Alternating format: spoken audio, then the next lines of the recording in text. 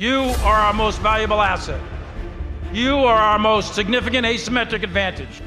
You are what makes the United States undaunted by the difficult and motivated by the impossible.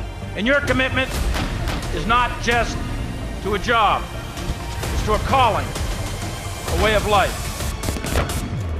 On a non-contiguous, non-linear battlefield with very little higher command supervision and maximum decentralization, we have to develop leaders who have incredible character under the intense pressure of ground combat. And there is no greater crucible than ground combat.